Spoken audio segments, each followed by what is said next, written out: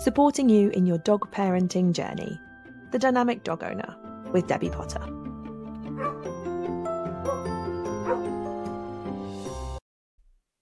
Hello and welcome to The Dynamic Dog Owner. This week we are joined by a guest, Sandie Powner from Sandie Powner Photography.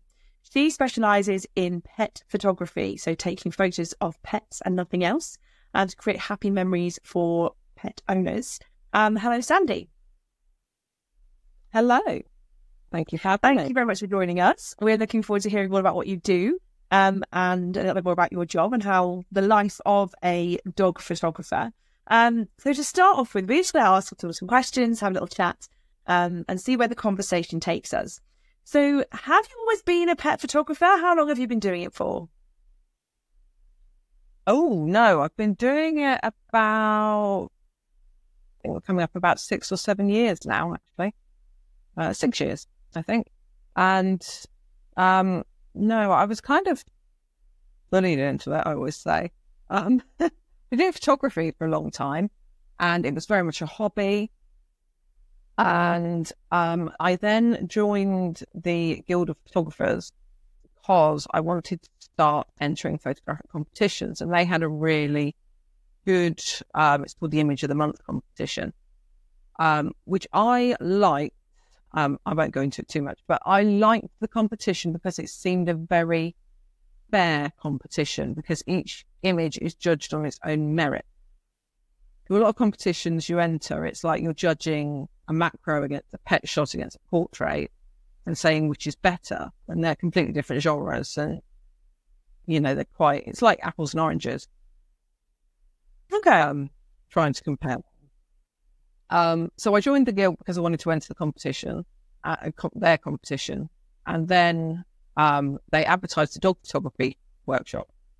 I thought that sounds fun, you know, go and play with some dogs for a weekend, fabulous. And that was that really. And then I was sort of, my friend Kate, or our friend Kate, sort of said, you know, you should do this as a business, and the rest is history, as they say. So what did you do before you were a pet photographer? Things similar? I don't know, or something completely different? No, I still do it now because Nigel, my husband, and I have a travel business, Coach Holidays. So I have 2 businesses, which keeps me nice and busy. I imagine it does. One's enough, thank you.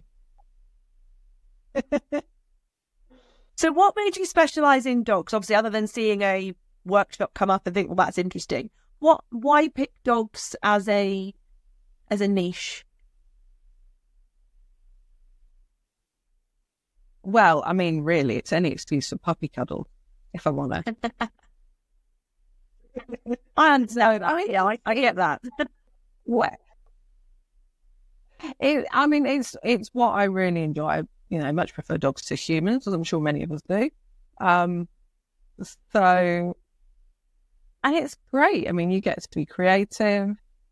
And, you know, it's a really great feeling when somebody, like a dog owner, gets their images and absolutely say, yeah, you've captured my dog. You know, that's their character, absolutely, which is great. So obviously you said you prefer dogs to people. I get that. Dogs are very unconditional and very innocent. Surely photographing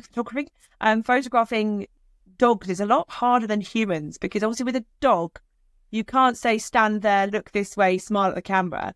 So surely it's much more of a challenging role than human photography. Would you say? Oh yeah, I mean it can be. I don't know if challenging is the right word. It's different. Yes, obviously with humans, you can explain why this is happening. For a dog, what is this weird person doing with this random thing pointed at me, laying on the floor, looking very strange? I don't understand why we're not having a walk like we normally do. You know, why are we stopping? What's going on? You know, yeah, it's completely weird for dogs.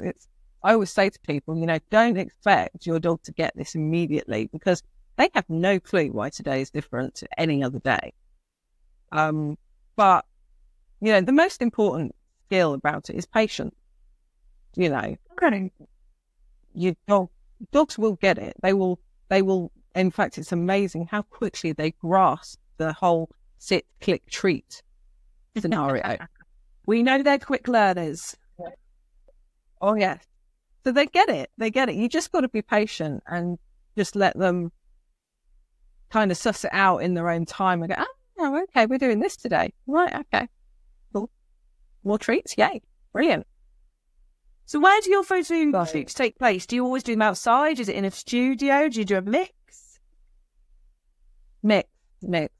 I don't have a studio myself, so any studio style shots that you might see on my website are generally either taken in the person's home or venues. So like we've done some shoots at the barn or village halls, that kind of thing.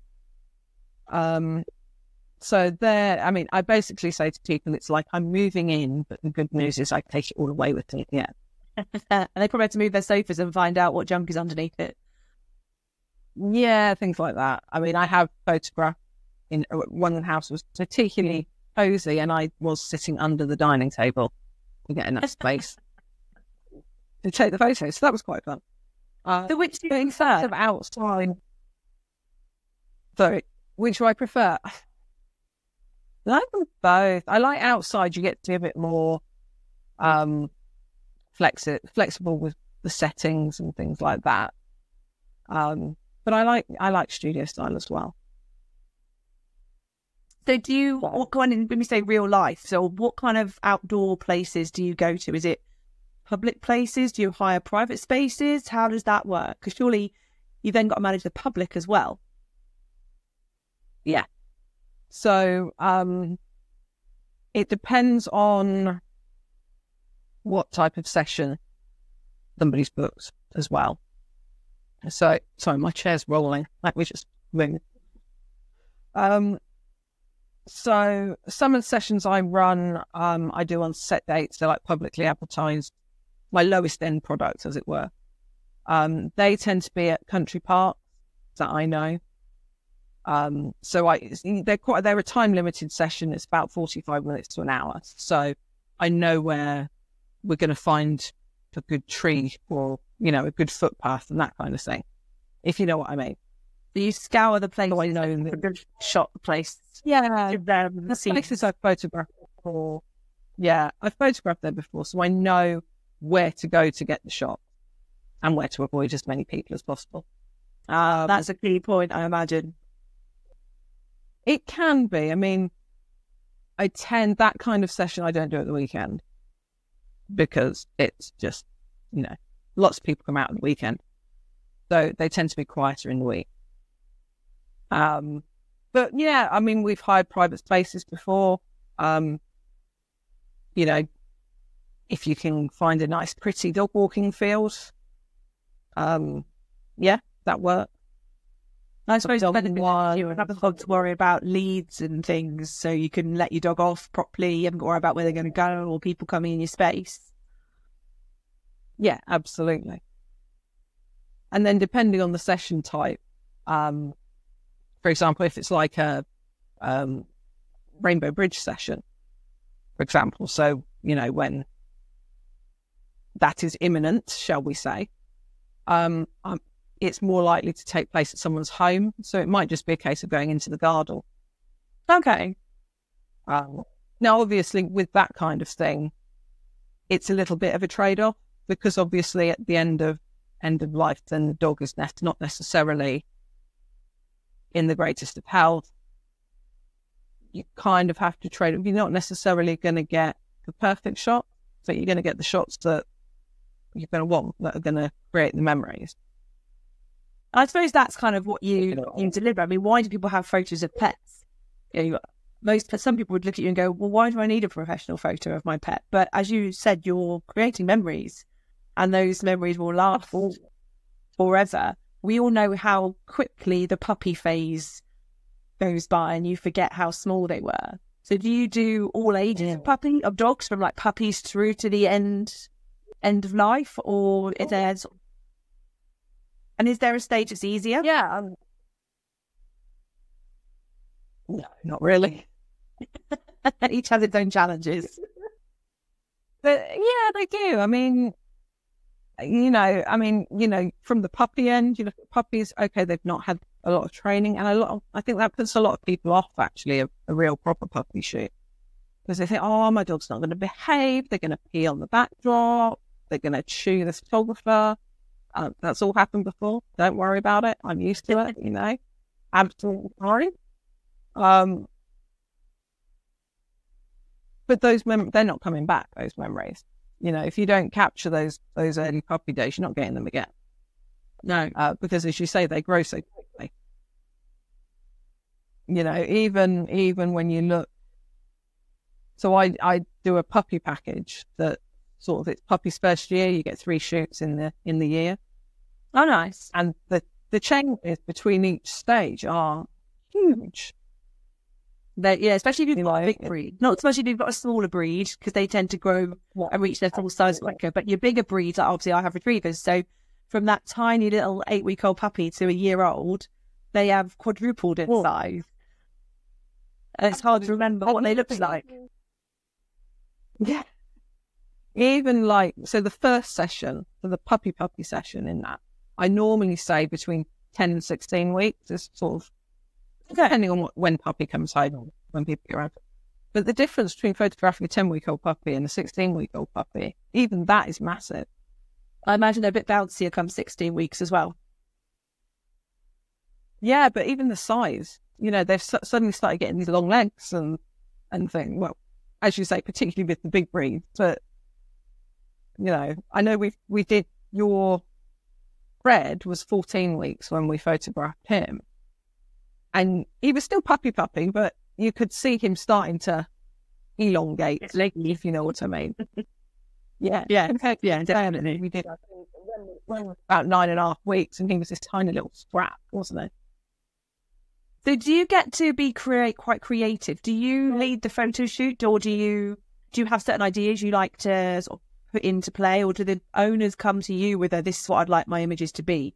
Do you lead them in what the photo shoot can look like? It's a bit of both, and again, it kind of depends on the session. So I offer a spectrum of sessions. A fully bespoke session can be completely and utterly tailored. If people have ideas for locations or things they want to do, provided it's safe for the dog, then I am up for trying anything new. That's all. The lower end sessions, because they're set locations that I choose, you're a bit more limited into what you can do. But I'll always ask, is there a particular shot you want to capture, a particular look, or certain breeds have characteristics like Rhodesian Ridgebacks, for example, have the ridge down the back. So do you want to capture that? Is that something? There is a questionnaire that my clients fill in. They can, and one of the questions, what's your aim? What is there one shot you want to achieve? So as far as possible, they probably don't send a few sort of things from Pinterest or Instagram of, I've seen this shot, can you recreate it? Absolutely. Is that always possible and provided, or is that quite a challenge? It does depend. I mean, on the whole, I would say, provided it is safe for the dog, then we'll try and create it. And that is something that people often don't necessarily realise. If you've seen stuff on the internet, you don't realise that it might be Photoshopped. Very true. A lot of things are Photoshopped. And it's so easy to add AI into things these days. Yeah. A good example of this, and it's not dogs, but you'll know what I mean. Have you ever seen the photos of newborn babies where they're like a little frog with the little legs? Yeah, you've probably not seen them, but it's called a froggy pose. Photoshop, absolutely Photoshop. Oh wow! Because it's not safe to put a baby in that position, because you have to support the head and this, that, and the other. But people look at it and they think, oh, we just do that. So, interesting topic. Do you use Photoshop, editing, etc., AI in your photos, or are they 100% natural? no such thing as a 100% natural photo. And I say that not in a everything's fake way. Photoshop is basically the darkroom. It is, 100 years ago, you had darkrooms with chemicals and people were dodging and burning. If you look, you can find pictures of like Ansel Adams, who was a very famous landscape photographer, with all his editing notes about his photos and how he's edited this and edited that and stitching negatives together and things like that. This is all editing. It's no different now. It's just we now do it on a computer instead of there's a lot more possibilities. There is, but in basics, actually, we're still doing the same stuff, really, as they were doing back then. I think we're think about it, yeah. It's just a progression of the technology. But yeah, which we all are aware of, and the fact that we can do this a few hundred, well, I don't know how many miles away we are, 100 miles away maybe, and that shows us how technology works. Yeah. So on a standard photo shoot for you, obviously I suppose people, would question, well, what's the value in it? We pay her how much money to come along to do a 15-minute shoot. How much editing do you then have to do afterwards? Does that take quite a while? What kind of process do you have to go through to edit the photos? Depends on the shoot. Different shoots, obviously, like studio will be a lot more editing because dogs don't keep my backdrops nice and smooth. That's how inconvenient. These paws, look at loads of them, and we get lots of wrinkles, which I then have to sit in Photoshop. Oh wow! And get rid of. So that's fun. And black dogs really do show the dandruff. Yeah, I can vouch for that. Yeah. Yeah. So there's a lot of spots on it. Yeah. Yeah, it sounds crazy, but there is a lot more editing on a black dog than there is on any other colour of dog because they just show up the dust. Oh. So that takes good. But generally, on a shoot, probably a relatively basic edit of, say, I don't know, 10 photos is probably going to take me 2 to 3 hours minimum. Oh, wow. And that's just editing out fluff and creases and... Yeah, that's not... It might include the occasional head swap and that kind of thing, but it's nothing major. So you can swap a head from one dog to another? Yeah, because sometimes when you're photographing a dog, and it comes back to like them not understanding why we're doing what we're doing. So sometimes you might have the dog in the perfect pose, but he's blinking. Or, everything's right about the body, but his head is looking the wrong way. Or so, if you've got a good head on one shot and a good body on another, we'll do a little better. That sounds incredibly technical. Actually, it's not. It's not as technical as it sounds. I wouldn't know where to start. I'm saying it's not technical on the basis that they're in this. It's like consecutive frames, if you know what I mean. So they're in the same background, right? And it's just I've taken two shots. One's looking one way and one's looking the other. So that's a relatively easy head swap. And I suppose that's quite a lot of behind the scenes. When someone comes from a photo shoot and they get presented with this wonderful image, they may not be aware of all this behind the scenes work that goes into that image. Yeah, absolutely. And that's how it should be, really, because you shouldn't be able to see what's been done. Okay. So do you always get the shot?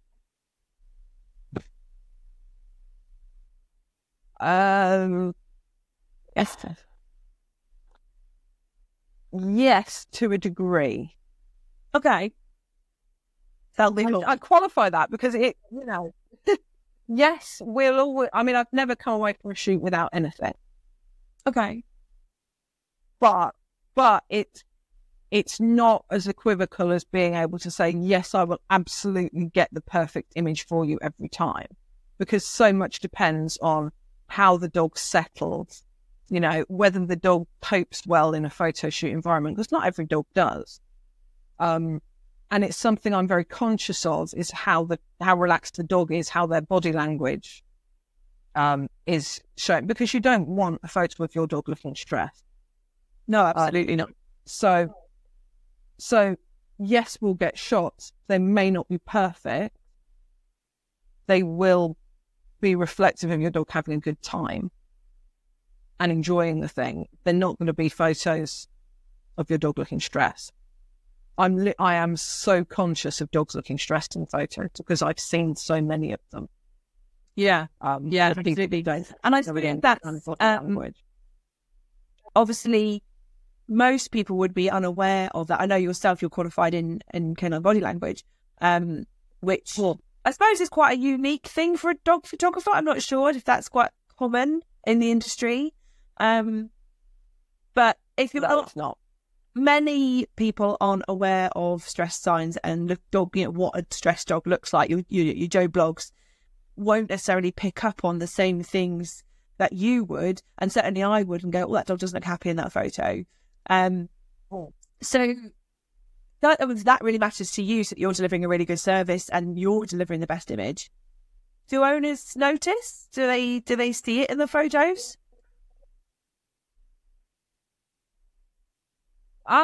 Anybody that understands body language will see it.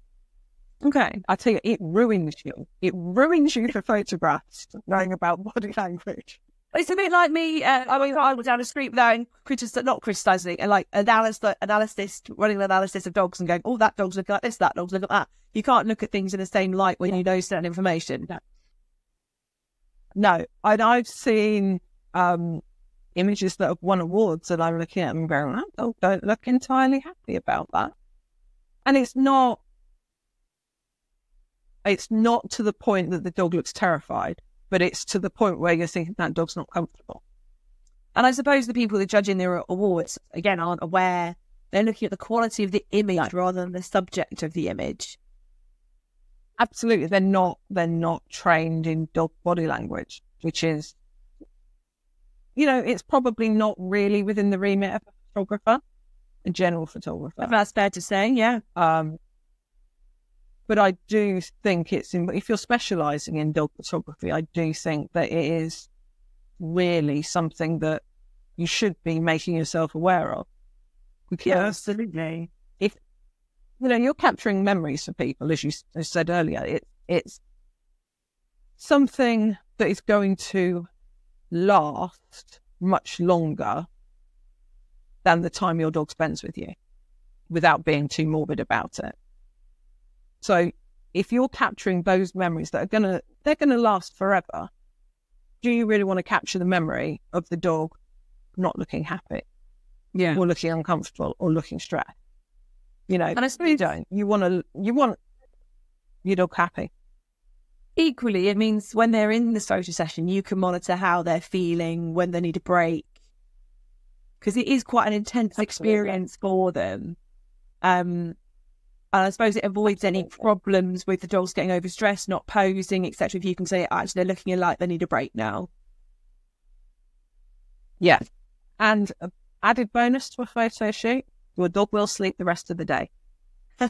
Yeah, good mental stimulation for sure. Lots of concentrating. So are some dogs more natural at photo shoots than others? Do some just naturally go, there's a camera, let me pose? Whereas others may shy away. A lot of people will say to me, "Oh, get a camera up, my dog runs a mile." Do you have dogs like that in photo shoots? Do you have the ones like one of mine will just stand in front of the camera posing as if he is on a model shoot? Do you see a lot of that, or is that just that you know what you're doing? I suppose when people are taking a picture of their dog, they're trying to pose their dog, walk away, get their camera out, and do all of it. Whereas when you're taking a picture, all they've got to worry about is the dog.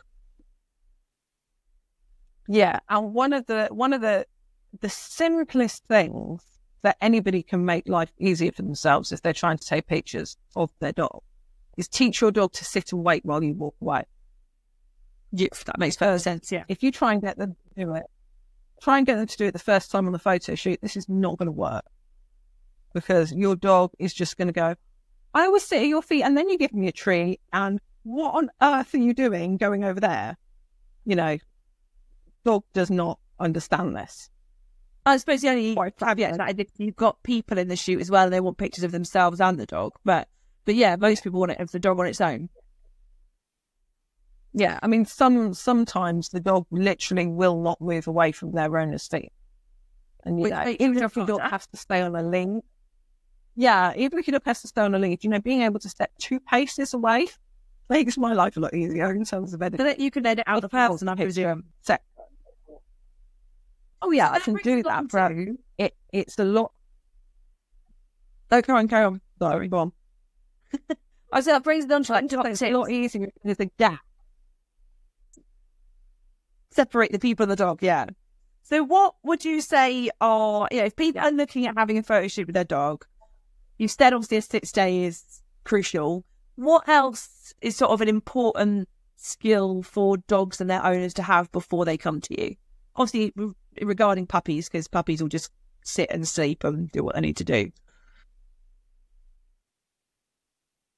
I mean, the sit and wait is a really big thing. If we can get that, most things will follow.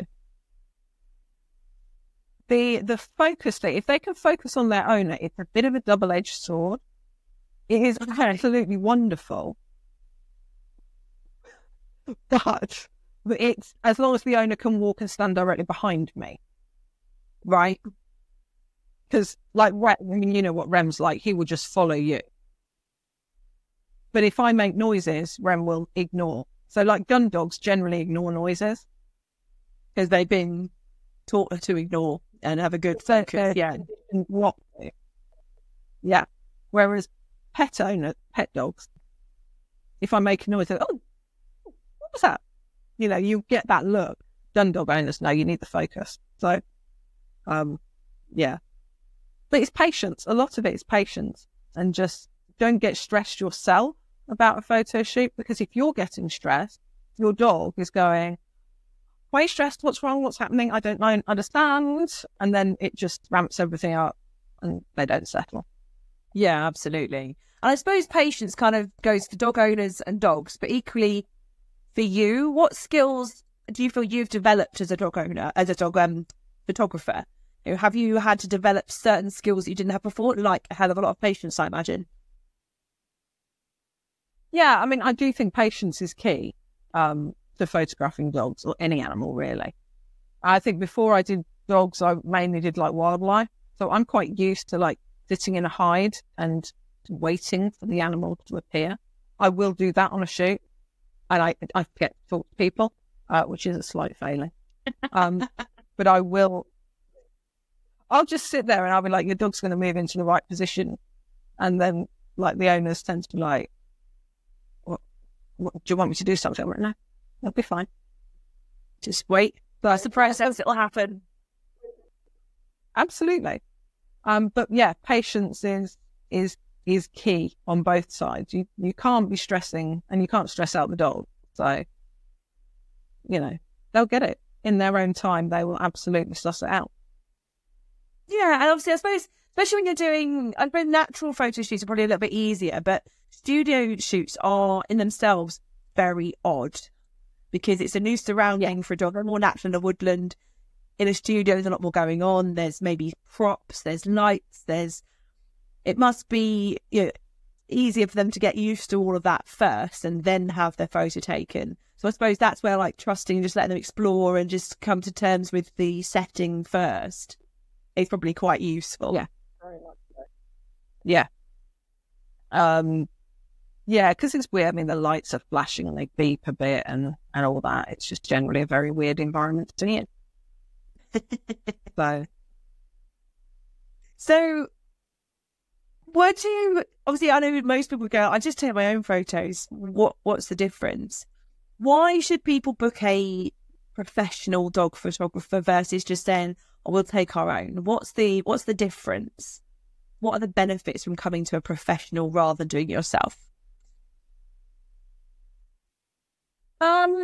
I think the benefits are probably, particularly if you book somebody that specialises in dog photography, they're going to understand dogs. They're going to understand the best poses, the best positions. I mean, the iPhone these days is amazing for the camera, but it still has its limitations, and there's only so much you can do with it. So there's definitely still a place for a proper camera. And it's, you know, it's about capturing the special memories. Yeah, nothing wrong with the everyday moments. So obviously the everyday moments are really important. But yeah, you know, capturing something really special. Nice. With a professional photographer, you know. So do you have any, obviously, you know, building onto, you know, not everyone wants to have a professional photo shoot every 6 months. I would quite happily. Hundreds of dogs photos. But do you have any tips for people who are taking photos at home? How can they get a better general sort of everyday photo of their dog? You get a helper. Get somebody to... You're taking the photo. If you're getting the photo, get somebody else to sort the dog out, because you cannot manage all situations at the same time. And get on the floor, get down to their level. The pictures are a lot better when you're shooting at the same level as them. I suppose, yeah, most of us would stand up, ask the dog to sit, and then you've got them looking up at you rather than the straight on. Yeah. And any particular phone that's like, I'm an Android person, I'm not an iPhone person. Is the iPhone better than an Android? Does it not matter? To be honest, these days I don't think it matters that much. I mean, I got an iPhone for the camera, quite frankly. That's why I have an iPhone. It is, but you know, I think these days with the technology, all the cameras are pretty good. So yeah, it's all the case of trying things, and the photographic techniques don't necessarily change whether you're using a camera or an iPhone, in terms of get to their level, watch your positioning, see what the light is like. This hasn't changed in like 150 years. It's all, well, it's good to know that there's things that aren't changing in the world. But equally, as you say, it's more about the skill of how to get the photo, and knowing how to edit it as well. Yeah. So if people want to get in touch with you, how can they do that? Do you have a website, a Facebook, etc.? How's the best way for people to find out a little bit more about what you do and see examples of your work? Yeah, absolutely. I have a website, which is sandiepownerphotography.co.uk. I'm on Facebook and Instagram, Sandie Powner Photography. So yeah, you will find me there. Fabulous. So I will put a link to your contact details in the show notes so that anyone who's listening and wants to check you out can have a little look. And I believe you have a link for top tips as well that we could link in the bottom so they get some top tips sent to them. Is that right? Yeah, I have an ebook. I have a couple. There's a general one and I've got a puppy one as well. So I will give you those links as well. Excellent. So I'll pop those in the notes as well. Hey, it's been wonderful talking to you and hearing a little bit more about dog photography and all the different things it entails. Often a lot more than people imagine, I feel. Any parting words? No, just have fun with it. That's what it's all about. You know, a photo shoot should be a fun experience, not something that you come out of and think, oh God, that was so stressful. It's all about having fun and capturing special moments. So amazing. That's what it's all about. Brilliant. Excellent. I will look forward to seeing your next photo shoot and what you get up to. Thank you so much for joining us. Thank you for listening to The Dynamic Dog Owner with me, Debbie Potter. See you next time.